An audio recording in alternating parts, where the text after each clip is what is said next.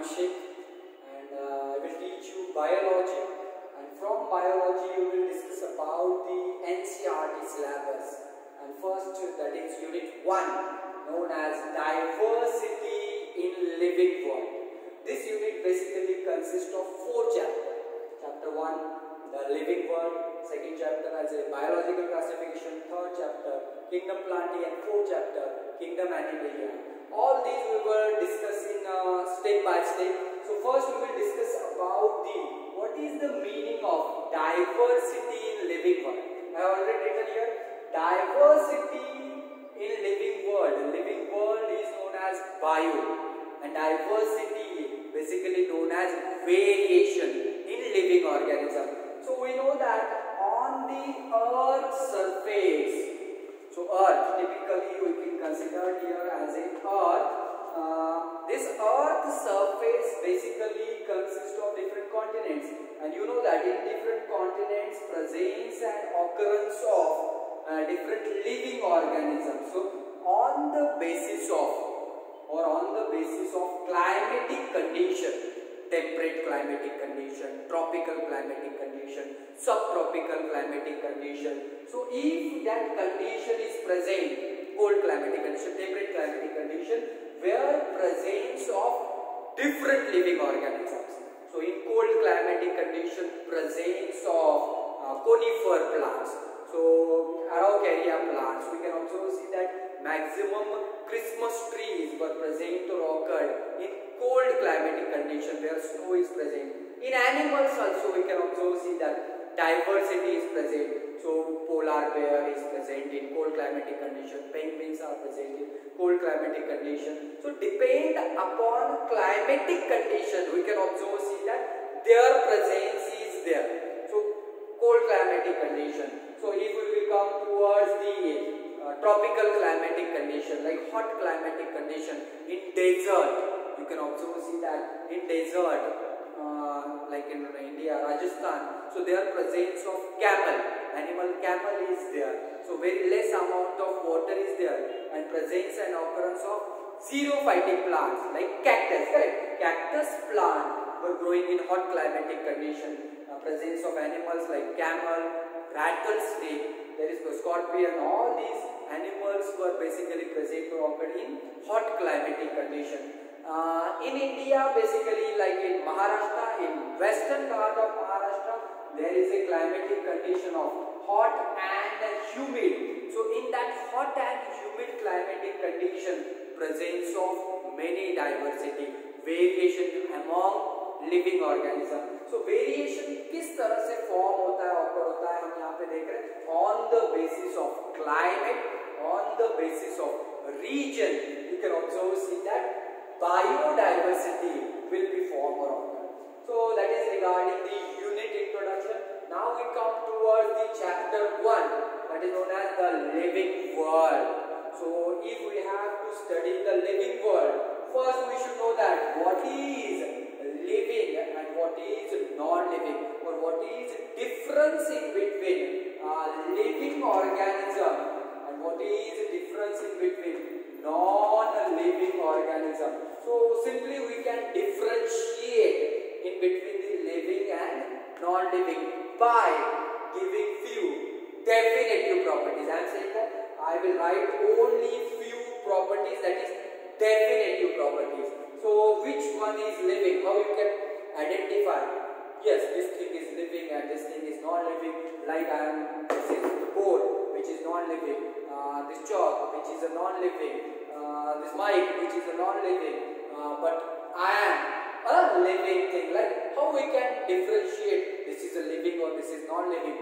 By few properties, few definitive properties, and these properties are, first I will write here cellular structure. So all living organisms basically consist of or occurrence of a cellular structure. Every living organism having a cell. Non-living organism, so no cells were present. So instead of writing no cell, I will mention here a terminological word, that is a cellular structure. So cells were absent there. A cellular structure is there. Living is having prokaryotic cell or eukaryotic cell. There are two types of cells. Like in kingdom Monera, we can also see that like Archaebacteria, Eubacteria, Cyanobacteria, they were having prokaryotic cells. But in algae, fungi, like plantae, Animalia, they will consist of eukaryotic cells. But cells are present in living organism, but non-living. It is not made up of cell. It is made up of, you know that what it is made up of. Second, now we will mention the different properties. Second, हम properties indicate कर रहे, show कर रहे, living की definitive property हम indicate कर रहे, show कर रहे. So second property of living is all living organism is having a morphous structure. So what is meant by morphous? So morphous means having definite structure. So like this is the living body, like a human being. It is having a head, two hands, two legs. So every human being is having that. Normal human being consists of all these things, and that will indicate as a proper structure. Behavior is there, proper structure is there. That is morphous. And non-living things were always amorphous. So that amorphous word indicates indefinite shape. So if you consider different stones, so they were having never the same exact size and shape. So why they were not having same exact size and shape? Because of it is a non-living thing, and non-living things were amorphous, not having a definite shape or structure. Third, I will mention here definitive property of living, that all living organisms will undergo for metabolic activity. So what is mean by metabolic activity? First you should know that. So sum of all reactions which takes place in living organism is known as metabolic activity. So in our body, like we know that different activities what takes place, like respiration, that is activity which takes place by human beings. Plant also perform photosynthesis, respiration, that is a metabolic activity, like anabolism and catabolism, that were done by living organism. But non-living things, no metabolic activity. मैं यहाँ पे directly mention कर रहा हूँ, no metabolic activity is present or occurred in non-living organism. वहाँ पे कुछ respiration वगैरह नहीं होगा, कुछ नहीं होगा. Next, definitive property of living. So all living organisms were having ability to response to stimuli. So I will mention here response to stimuli. जैसे कि हमें पता है on the basis of climatic condition, cold climatic condition, hot climatic condition, our behavior is changed, our wear clothes were changed, and that is only because of that response to environmental condition. So we respond to stimuli, like I will pinch, so immediately we know that something is happened to us. कुछ अगर हमें bite हो गया, mosquito bites, immediately we respond to that. So that indicates as a response to stimuli. But non-living things were showing fourth property, उसको हम indicate कर रहे हैं as a no response to stimuli. So always one thing remember that whatever comes yes here, that will comes in no in non-living. So no response to stimuli, no response to stimuli in non-living organisms. Okay. Next property of living. Only I will mention here definitive property. So next property of living is growth, and that growth I will mention here only intrinsic growth. So intrinsic growth takes place in living organism. What is meant by intrinsic growth? Growth is carried out or takes place from inside. So from inside, whatever growth takes place, that will indicate as an intrinsic growth. Or here in non-living thing, extrinsic growth. Extrinsic growth. So what is mean by extrinsic growth? So growth takes place by external deposition. When a growth is carried out or takes place by external deposition of matter. तो यहाँ पे एक sand mold है, उसके ऊपर और sand हमने डाल दी. Growth, continuous increment, but that is known as extrinsic growth. Takes place by external factor, not from the inside. Internally grow नहीं हो रही. अगर हम देखेंगे छोटा सा बच्चा, उसका weight अगर हम देखते हैं, after the birth 3 to 4 kg होगा, but after 18 years that weight of that small boy is 60, 40, 80 kg, and that is only because of intrinsic growth. From intrinsic growth it is carried out to this place. Next definitive property of living is living organism is having a definite lifespan. So lifespan is present in living organism. Non-living organisms were not having any particular lifespan.